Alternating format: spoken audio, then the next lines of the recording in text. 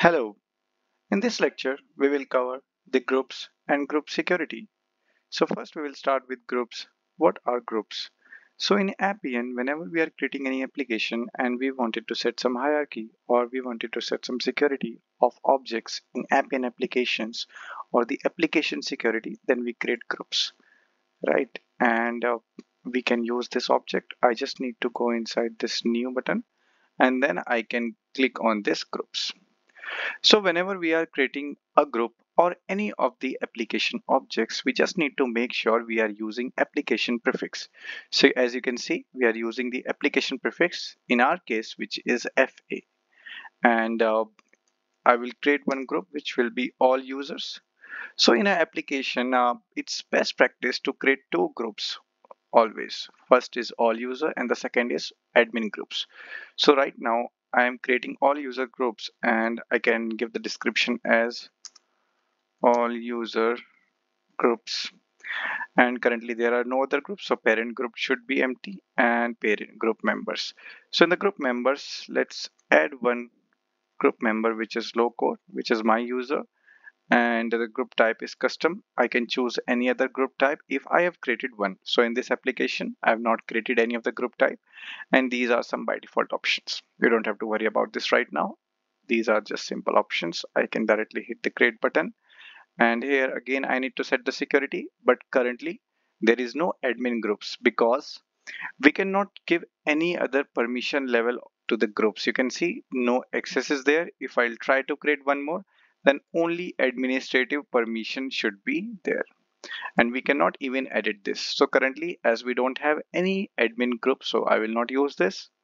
I will directly hit the save button, and now my all users group is created. You can see there is only a single member, and which is low code. If I'll go back, I can also create one more group which will be my admin group. The same thing I need to do, and I can name this admin group or directly admins, and I will write it here all admin users. And then the parent group I can select, but we will select it later on. And now again I need to give the group member name, so I will select one member which is Mukesh, and the group type is custom and other by default options. Now I already have created this group FA admins. This is my admin group which I'll be using for my application. Now I can use this group to give the permission level. So I will use the same group which I have just created, FA admins, and you can see the warning is not coming. So this is the best practice to use groups in this permission level, not directly use a user. Groups is the best thing to do, right? And we have already selected the admin group. Let's click save, and now my two groups are created.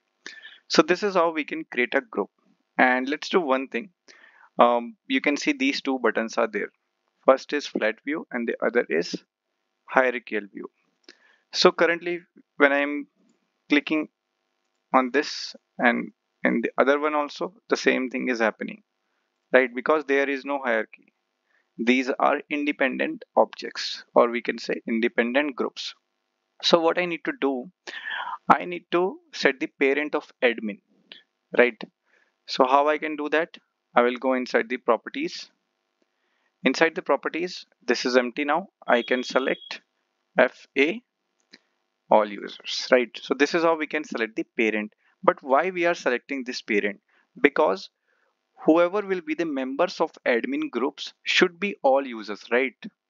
It's a straightforward thing. For example, whenever I will be selecting admin group to give some permission or some visibility criteria to any of the object, then whoever will be a part of admin group should have that permission level, right? And the group members who is not the part of that admin group should not have that permission, right? So I'll show you. It's slightly confusing, but it's straightforward. So now you can see I have selected parent of admin as a all user. So if I'll go inside this hierarchy, you can see the all users is only coming. And if I go inside all users, you can see all members are coming with the groups also. Because we have selected this as a child, that's why the users inside this is now coming here also. You can see my name here, right? I'm the admin. My name is also here in the all user. So right now I'm the child, right? So I will be having the permission of admin group as well as of the all user group. So that's the relationship of this groups, right? And whenever we are selecting any group, for example, we are setting the security of a folder, and now we have selected a group here, and the childs which we will be creating inside that folder will automatically inherit that security. We'll see that when we are setting the application security. So now that's all about the groups, how we can create the groups and how we can manage the relationship between the groups by setting parent and child relationship. And we can use groups for security purpose. For example, we need to check some visibility criteria also, then also we can use groups, or we need to set the securities of any of the object or the application security. That's all in this lecture.